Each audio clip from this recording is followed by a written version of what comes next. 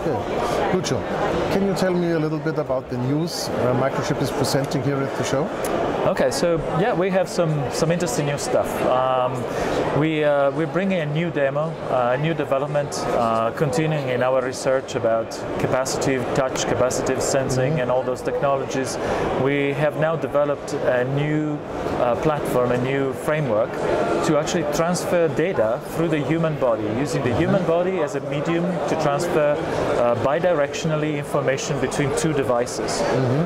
And the way we've implemented this is not an absolutely new thing in the world. There's been papers published since the 90s, and it's been done and demonstrated by other companies. But what is absolutely unique here is that we've done it using the lowest cost and the smallest of our microcontrollers, and using a very, very small amount of components.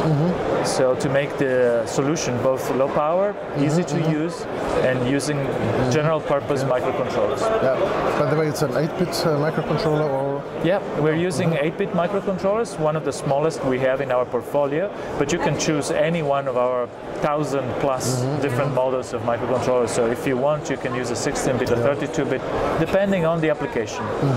But what we're doing here is we're demonstrating how two units can communicate among each other bidirectionally, transferring data. So I'm replacing what could be otherwise just a couple wires, if you want, but we're doing this through the body. Another alternative could be to use RF, so radio transmissions, but in that case I would be broadcasting information. In this case, instead, all the information is contained within my skin, literally, and traveling through my skin from one device to the other and back. Yeah, you transfer it via the surface of the body. Yeah, the skin, because of the frequencies we're using, it's pretty much a skin effect. It works through our skin. The transfer is electric field, it's based on electric field, so there are no coils, which means we only have a couple ICs on the devices, and we have only a few resistors and capacitors.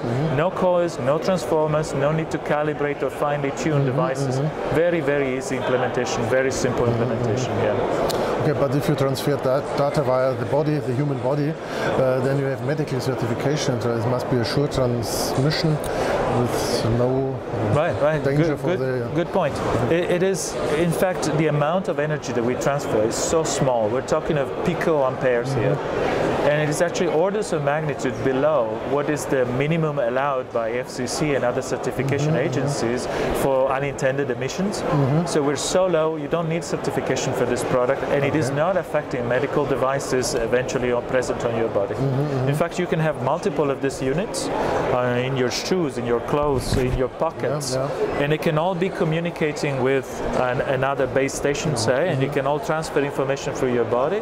We have an anti-collision system that allows also the base station to identify uniquely every object on you and to talk exclusively with that one. Can you tell us a little bit about the kind of data you're transferring? Is this blood pressure, or? It could be, so the payload, you know, the data that you transfer could be anything. We don't want to limit this to a specific type of application in the embedded world. We want to enable the transfer of information. What the information is not relevant to us. We can give you a bandwidth of about 10 kilobits per second. So it's not megabytes per second, but 10 kilobits per second. You can have non-volatile storage, so you can store information on the mobile unit, and you can read and write the data remotely through the body as soon as you touch the device and as soon as you establish contact. And as long as the mobile unit is on you, on your body, somewhere around you. Okay. So, and these are battery-powered devices. Yes. How long will it last? So in this demonstration, in this particular implementation that I have with me, which would be a demonstration of an access control system, which is only one of the many possible. In an access control system, this is demonstrated to live for 3 years. In practice, though, we use the battery to make it simple. In reality, you could have here this implemented as an energy harvesting system. That would be, though, external to the technology we're presenting today. You could use any of the other energy harvesting solutions from Microchip and couple it with this particular technology here. This technology is patented. not the whole concept of transferring information for the body. That was done before. We haven't invented that. But what we patented here is the particular implementation. It's asymmetric, makes the mobile unit very inexpensive and very low power and low cost.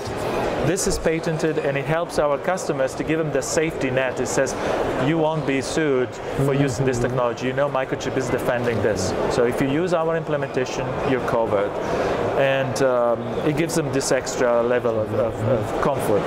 There is a little license agreement that you have to go through when you install our software, and it just asks you a fair, question to ask. It is, please use this on Microchip microcontrollers. Okay. Right? But beyond that, it's source code and Gerbers and schematics that we provide as an application note on our website today, and it's available to all our customers. Okay, thank you very much. Thank you.